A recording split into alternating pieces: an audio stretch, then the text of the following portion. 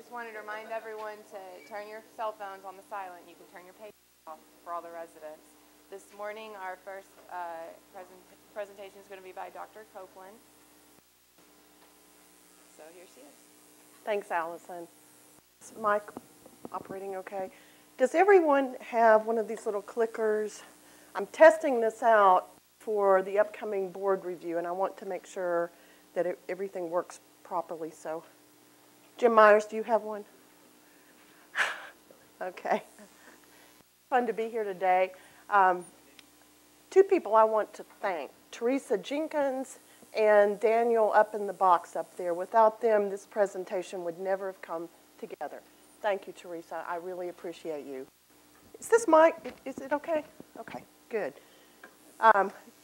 This first slide is a fun slide in that yesterday we all got the mass email about the conference this morning, and it listed my credentials as being the division chief for pulmonary critical care as well as the fellowship director. So what do? I promptly texted my buddy Jim Myers, and he texted me back saying he had real grave concerns for the Department of Internal Medicine and for the College of Medicine and the university as a whole if they put me in the role. So anyway, thanks for the vote of confidence, Jim. I am also not an occupational medicine specialist. I had to do a lot of work on my own trying to ferret out information and pertinent things that I thought I should bring to this talk. I've had literally no training in occupational medicine, but what I wanted to do was divide the talk into two parts. The first part is kind of sort of fluff, but just interesting information about the specialty itself, both nationally and internationally. And the second part is the real meat of the matter. These are testable questions. I got the questions from two sources, from MICSAP and from the equivalent from the occupational medicine side, their occupational medicine board review book that the department graciously provided funding for. So I've got two really credible sources for the questions. There are 10 or 11 questions, and these are questions to the best of my recollection from my last research, topics that are covered. So without any further talk, we'll get into the presentation itself. Obviously, I don't have any sort of financial, what do they call it, interest here, and I'm not talking about any drugs or any off-label things. Okay, brief overview and history of occupational medicine. The Occupational Safety and Health Act of 1970 assures every working man and woman in the United States safe and healthful working conditions. This act created the what we know as OSHA and the National Institute for Occupational Safety and Health. I'm assuming that's abbreviated NIOSH. I'm pronouncing it that way. That may be incorrect. At the time that OSHA was passed, occupational medicine was one of the country's smallest medical specialties, with only a few residency-trained specialists in academic positions, consulting practices, or employed by major corporations. NIOSH funds most training programs in occupational health and safety. Currently, NIOSH funds support a training program that consists of a network of 16 regional education and research centers located at 14 universities, or universities in 14 states, and that's current as of about 6 months ago. Every year, approximately 500 students in occupational medicine, occupational health nursing, industrial hygiene, and safety sciences graduate from NIOSH-supported programs. There are currently 30 approved physician residency programs in the United States. This is down from 40 10 years ago. Of note, most training programs in occupational medicine are associated with universities that have schools of public health rather than colleges of medicine. Interestingly, among the medical schools that required the teaching of occupational medicine in 1985, the mean required curriculum time over 4 years was 4 hours.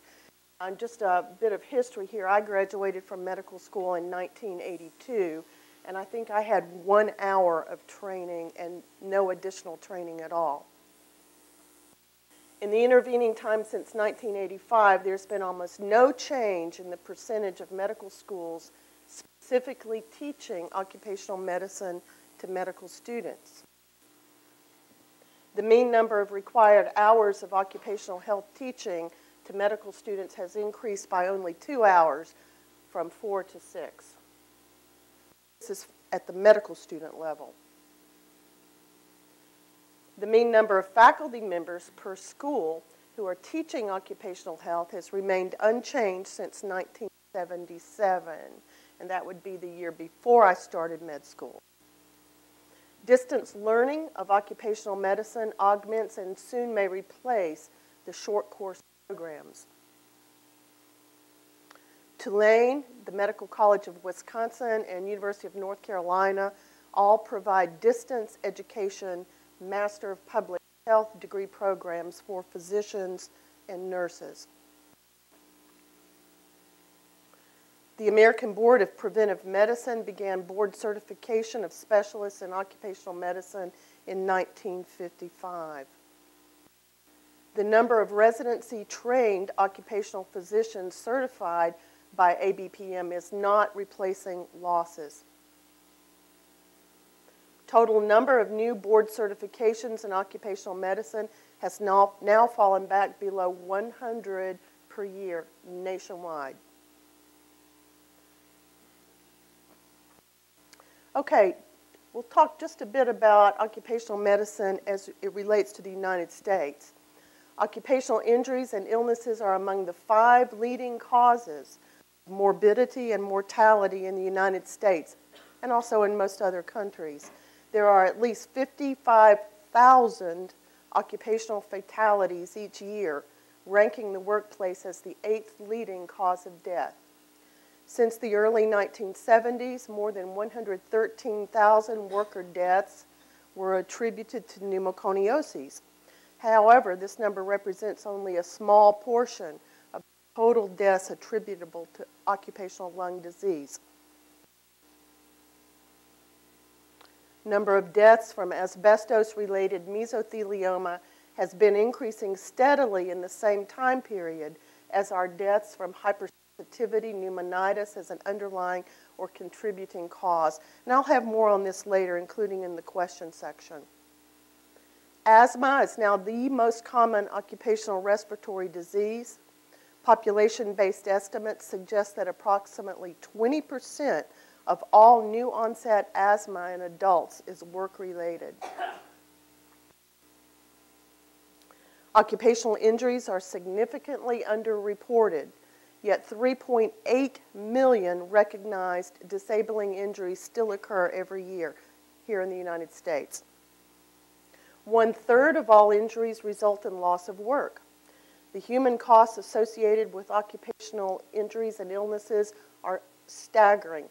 Financial costs of occupational injuries and illnesses exceed $150 billion per year, not million, billion. A bit about international occupational health. It's much bleaker than in the United States. Working conditions for the majority of the world's workers do not meet the minimum standards and guidelines set by the International Labor Organization and the World Health Organization. Progress in bringing occupational health to industrializing countries is extremely slow, and in the poorest countries, there's been no progress at all. From the international perspective, the ILO estimates that the world's workforce suffers more than 1 billion accidents every year, leading to losses of more than 6% of national incomes. In the world's poorest countries, only about 2% of occupational disease is actually recognized and reported. Occupational diseases are now deemed an epidemic in developing countries, and if these countries continue their current rate of industrial growth, The number of occupational injuries and disease cases will double by 2025. The ILO reports that occupational health and safety laws cover only 10% of the working population in developing countries, and that such laws omit many major hazardous industries and occupations, including agriculture, fishing, forestry, construction, small-scale enterprises, and the informal sector where much of the world's workforce is located. In summary, over the next 20 years, the population of developed countries will fall slightly, whereas the developing world will acquire 2 billion more people, many of them in countries that are currently political and economic failures. In such a world, occupational health is not likely to make much progress, and elevation of work standards will remain a near impossible goal. I spent some time over at the med school library preparing for this talk, and I went online and looked at various resources over there at the library. I was trying to get an update on the most current things. And when I reviewed the current literature regarding advances in occupational medicine and considerations for the future, the overwhelming emphasis was placed in the international arena and the multitude of above identified problems faced by the developing world, with all too few resources in their arsenals. Painted a fairly bleak picture. Okay, now we get to the fun stuff. Get your clickers out. And I'll read the question, give you ample time. Let me know if I go too fast through these. Which of the following is correct regarding occupational asthma? A, bronchial provocation tests such as methacholine are useful in assessing patients. B, onset of symptoms may be abrupt and in the workplace. C, once the diagnosis of occupational asthma is established, prompt job transfer to an area of no exposure is advised. D, onset of symptoms may be delayed for several hours after exposure. And E, all of the above. So give me the correct response here.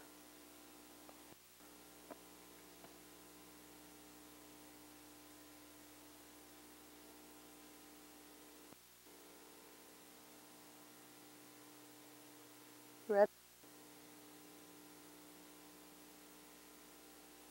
This is going to give a bar graph to the audience response.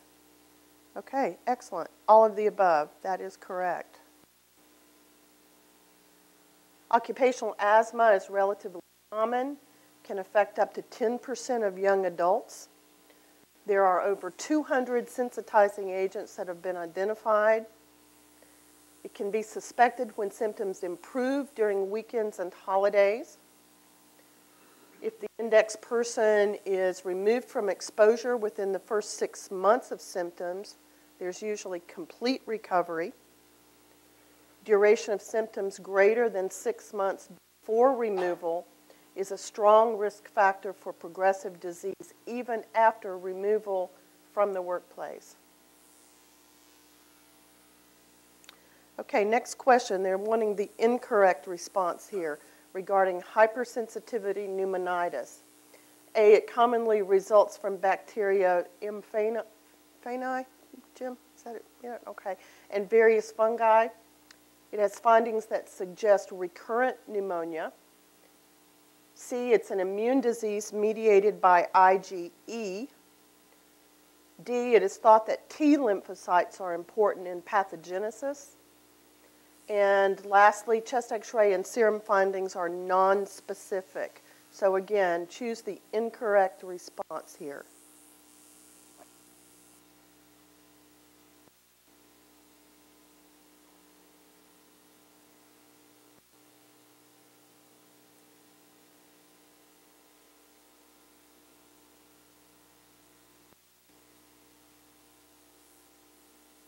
Okay. All right, kind of a mixed bag here. 45% went with selection A, 32% selection D. The correct answer is C. This is incorrect. Hypersensitivity pneumonitis involves a T lymphocyte response to inhaled antigens, not IgE.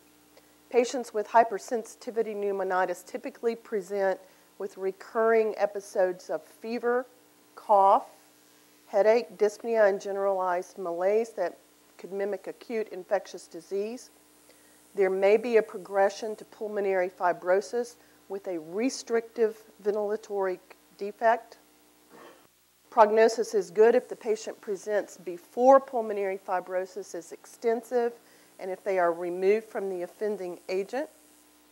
Farmer's lung is a type of hypersensitivity pneumonitis. I don't know if we have any medical students in the audience, but I always ask on the STEP exam, what we used to call Part 1, 2. They always ask about farmer's lung. So if you haven't read up on that, that's usually a testable question.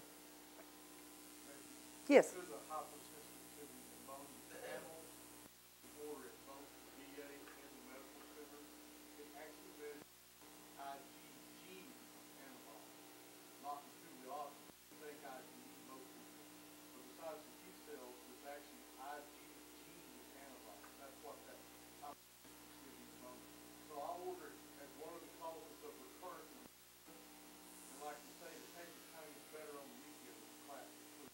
They can get into this at home if they're ripping out logs in their house or something next door to doing construction and stuff. So you can actually order hypersensitivity pneumonia panel, or if you're in your office, from your office, most reference labs like ARUP, also hypersensitivity pneumonia panel, you'll see IgG antibodies. Jim, thanks. I did not know that.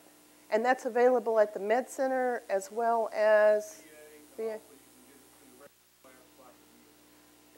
What about through Allscripts? Like, could I go upstairs and get it? Okay, good. Thank you. This is a busy slide. I just put this in here to show you that there's a multitude of inciting agents, bacteria, fungi, amoeba, animal proteins, chemicals, etc.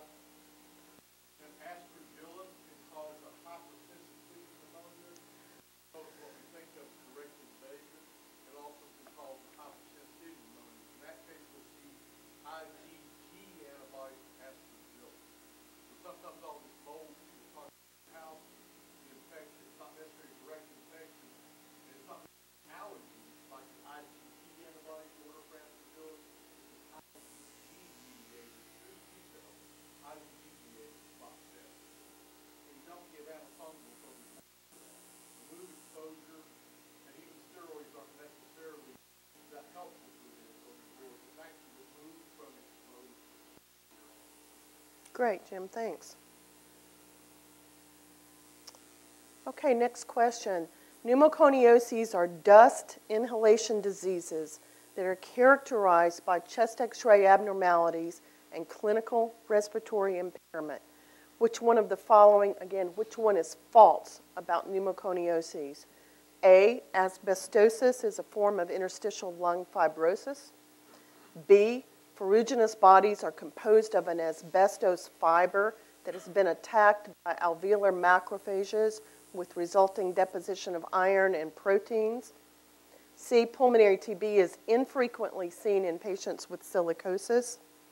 And D, the term asbestosis includes pleural thickening. Which one of these is false?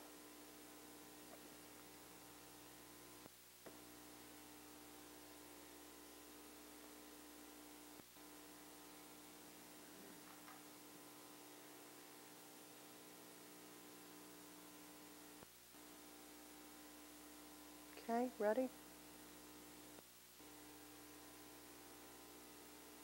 You got that right. 77% gave the correct response. Answer C, the risk of pulmonary tuberculosis is increased in patients with silicosis. Silicosis is the most common pneumoconiosis worldwide.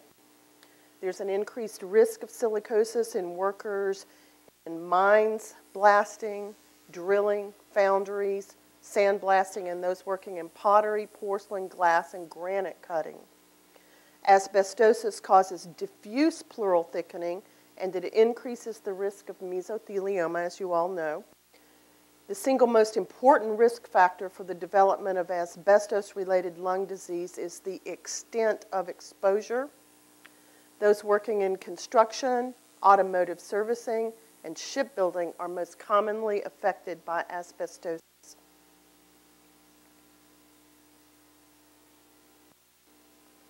More than 30 million tons of asbestos have been mined in the past century. I mean, just to think about it, 30 million tons. Asbestos is one of the most pervasive environmental hazards in the world. It is present in more than 3,000 manufactured products. All forms of asbestos can result in asbestosis, lung cancer, and mesothelioma.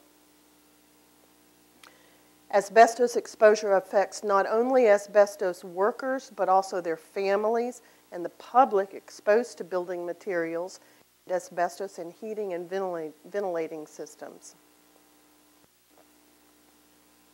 Worldwide, about 20 to 40% of adult men report some past jobs that may have entailed asbestos exposure. It is predicted that the asbestos cancer epidemic may take as many as 10 million lives before asbestos is banned worldwide. Just an aside, Jim Myers and I go way, way, way back to grade school together. We grew up here on this campus. Jim, do you remember when they had to close Dossett Hall and completely gut Dossett Hall over on the undergrad campus to get rid of asbestos? Okay, question. When evaluating a patient with suspected contact dermatitis, we're shifting gears here, from an occupational exposure, the physician should do all of the following except A, take a complete history, including the occupational history, perform a skin biopsy to establish the work-relatedness, C, tour the work site if feasible, D, perform a complete skin exam and review the relevant material safety data sheet.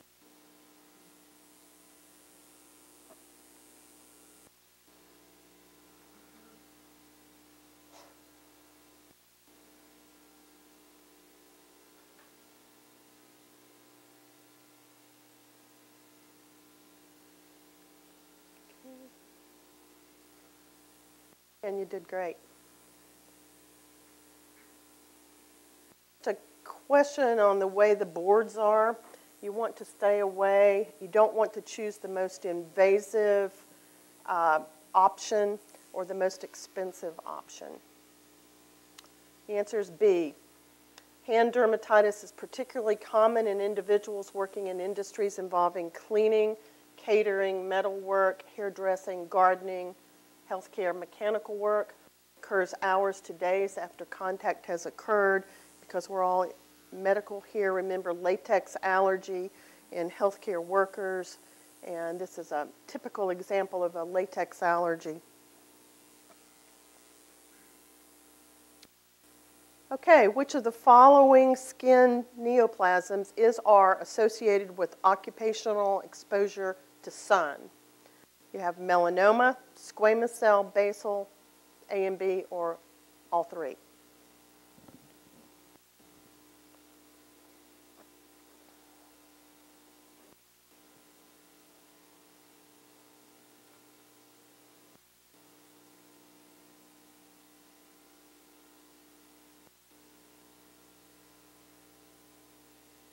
Okay, again, you did well. 70% chose all three. That is indeed correct.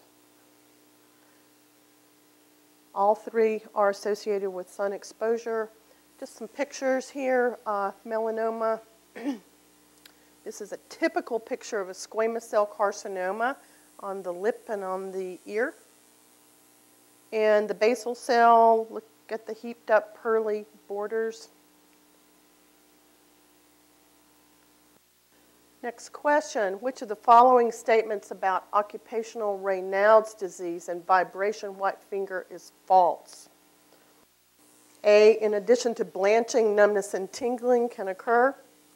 B, better tool design and selection can reduce the frequency of the disease. C, only those with underlying primary Raynaud's are affected. D, disease occurs in those individuals working with handheld vibrating tools. And lastly, in more severe cases, the thumb may be involved. Which of these stems would be false?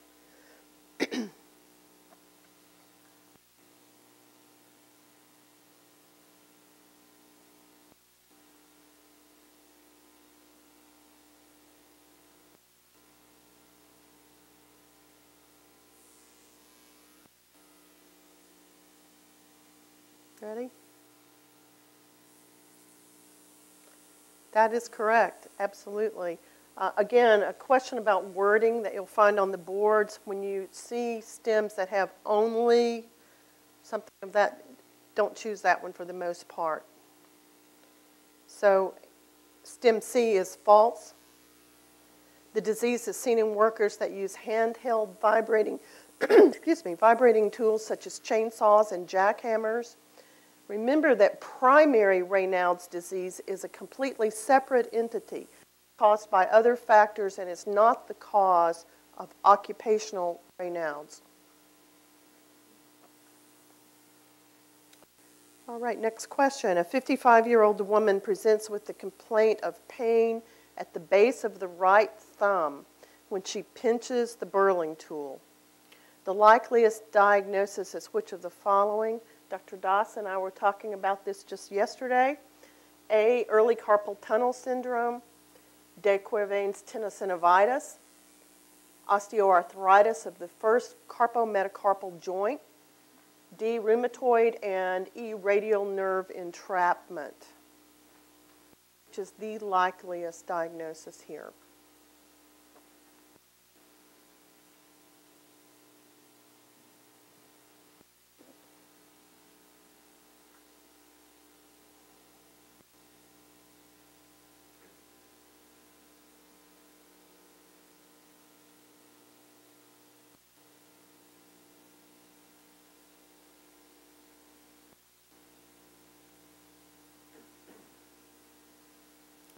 Answer here is the audience response was a bit mixed. The actual correct answer is C, osteoarthritis.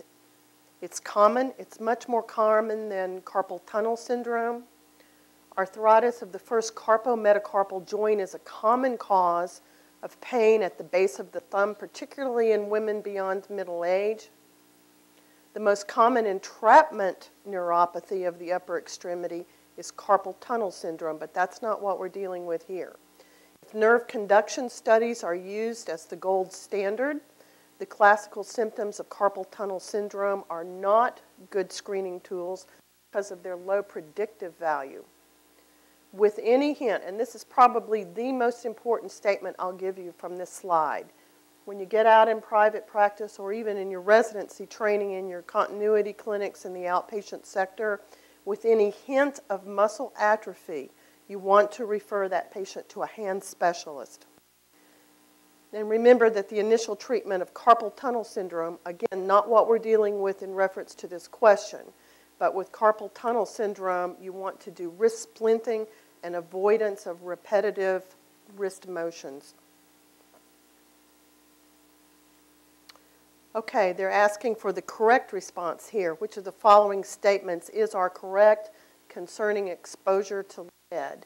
This was, to the best of my recollection, may not be worded exactly as such, but if I remember correctly, this question and the content of this question was on my last recertification exam. So, lead exposure. A, acute and chronic encephalopathy may result from lead exposure. B, abdominal pain and constipation are not associated with lead exposure. C, sources of lead exposure include insecticides, lead-based paint, storage batteries, reclamation operations, and illicit whiskey. Parkinsonism is a chronic manifestation of lead exposure. And lastly, they are saying statements A and C are both correct.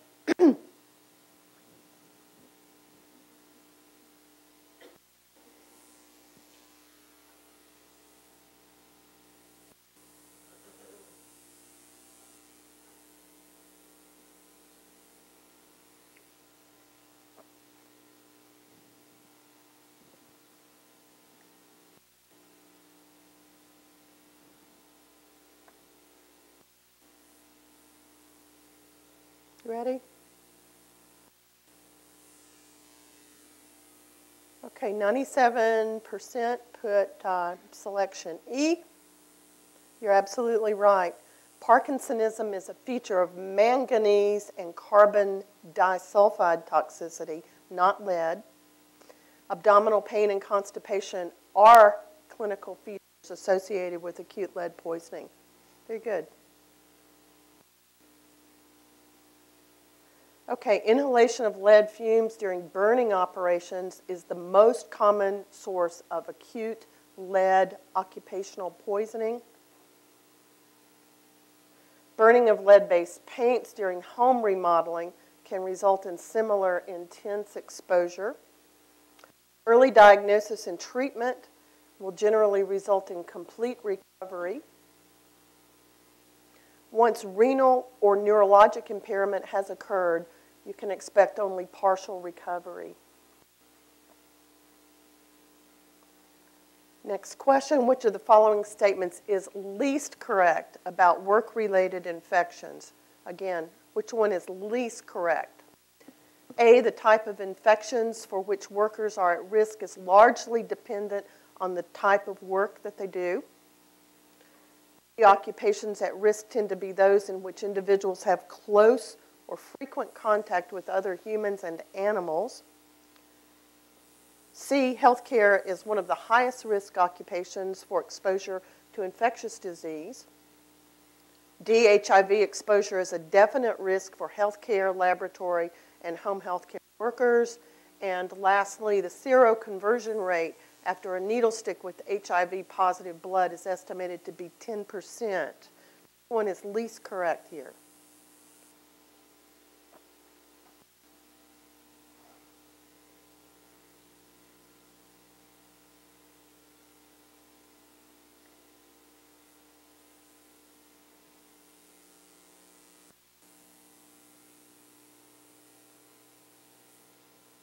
Okay. 68% put E, the seroconversion rate after a needle stick with HIV positive blood is estimated to be about 10%. That is indeed the correct response. That is the least correct STEM. The seroconversion rate after a needle stick, Jim, correct me if I'm wrong, what I read, it's about 0.3%. Post-exposure, and Jim, this is what I need you to help me with because I'm not sure that the textbook I use is the latest stuff out. Post-exposure prophylaxis from unknown blood source is a combination of Truvada and Icentris for 28 days. If you have post-exposure from a known blood source, use the same HIV regimen being used for the blood source patient for 28 days. Is that right, Jim?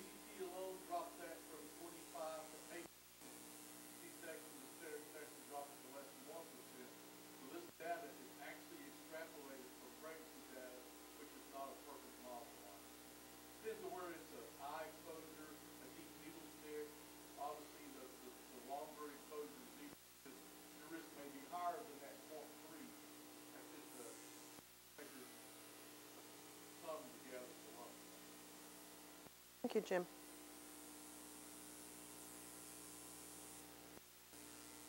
Okay, just a word about hepatitis C and healthcare worker-associated risk.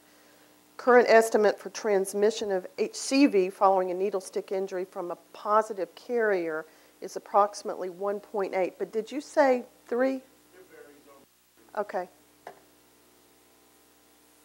how deep it is. gotcha. Like a mile away is Transmission following a mucous membrane exposure is very rare with no apparent transfer following exposure to intact skin. Is that also your, okay. Chronic carriers have a 20% chance of developing cirrhosis and an increased risk for developing hepatocellular carcinoma. Consider HCV RNA testing 2 to 4 weeks after exposure to known HCV positive blood or blood products. Is that what you do, Jim? Yeah, I use about a month. Okay. 1 month, 3 months, 6 months. And recent studies seem, now recent, this was a textbook from late 2012 that I was using. So recent studies seem to indicate that treatment of early seroconversion with interferon alpha, possibly with ribavirin, may prevent chronic carrier states. And there's no indication for the use of immune globulin in the post-exposure management of these cases. Again, Jim, I'm going to pick your brain. Is that correct? So there's no FDA-approved prophylaxis for Hep C. Hep B is, of course, be the vaccine beforehand and HIV. HIV is a combination of drugs. There's nothing we can do for a needle stick from Hep C at this day. You only look for early detection to eradicate it quickly. Today we probably use one of the all-oral regimens for Hep C. Unfortunately, that's not $1,000. So trying to do prophylaxis studies with those oral regimens will be difficult given the problem. Just getting to economics, you mentioned $100,000. Do any insurances cover that? Some do, but it's a lot of paperwork. Okay. Next question. You have a factory worker. 44-year-old is evaluated for acute low back pain. 5 days ago while at work, he bent to lift heavy equipment, felt a popping sensation in his back with radiation down the right leg. Pain worsened over the next 2 to 3 days. He started taking over-the-counter ibuprofen with some degree of improvement. He currently rates his pain as about a 5 out of 10. There have been no neurologic sequelae, no numbness, no weakness, no bowel or bladder incontinence. Physical exam is normal with the exception of some degree of discomfort when working. So you are the workers' comp physician, and this patient presents to you. What is the most appropriate management of this patient? A, NSAIDs. B, CBC and SED rate. C, send the patient over to Turney Williams to get an epidural corticosteroid injection. D, lumbar MRI. Or plain films, plain lumbar films. What would you do?